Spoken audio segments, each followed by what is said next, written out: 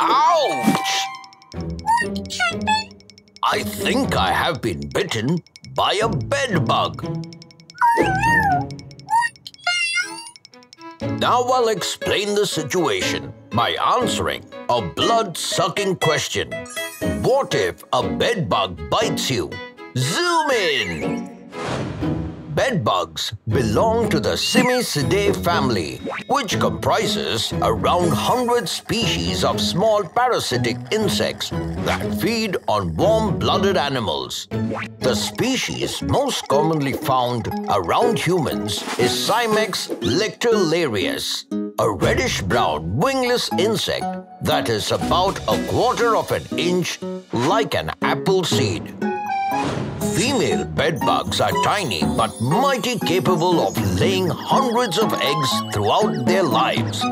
Each one so small it's barely the size of a dust speck. Their offspring, called nymphs, shed their skin 5 times before becoming adults, needing a blood meal before each molt. Under the right conditions, these pests can mature in just a month and may produce multiple generations yearly, living rent-free in your bed, furniture, and clothing. They don't fly, but they move quickly over floors, walls, and ceilings, usually hunting for one thing: your blood. Yes, they crawl out of their spaces usually at night, following the trail of the carbon dioxide you exhale, the heat from your body, and even the smell of your dirty laundry. Once it locks onto the target, it uses its needle-like mouth to pierce your skin. To make sure you don't feel a thing, it injects a numbing agent along with an anticoagulant to keep your blood from clotting. This allows the bug to drink as much blood as it needs, sometimes swelling up to look like a tiny balloon by the time it's done. But don't worry, my friends. While bedbugs are a nuisance, fortunately, they don't spread diseases. However, it doesn't change the fact that they can be really annoying and cause great discomfort.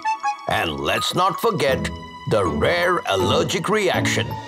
So, it's important to take certain steps to save yourself from this itchy experience. And what are they? Well, if you suspect you've been bitten by a bedbug, the first thing to do is not to panic. Then, wash the bite area with soap and water to reduce the risk of infection and help soothe the skin. Applying an anti-itch cream or lotion can help reduce itching and swelling. You may also try applying a cold cloth or an ice pack wrapped in a towel. Whatever you do, try not to scratch the bites, as this can lead to further irritation or infection. If you notice signs of an allergic reaction or the bites become increasingly painful, consult a healthcare professional immediately. And to prevent a bedbug infestation in your home, be careful when traveling. Check your hotel bed for signs of bedbugs and keep your luggage off the floor. If you do find bedbugs in your home, it's best to call a professional exterminator.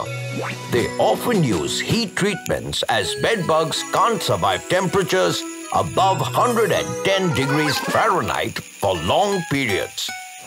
So the next time you feel a mysterious itch, remember, it might just be a bedbug, but it's nothing you can't handle.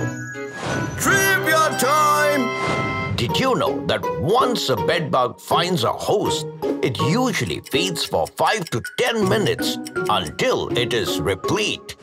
Yes, and after having the meal, they move to secluded places and hide for 5 to 10 days. Sketching time! Today's sketch of the day goes to Zian Mohammed.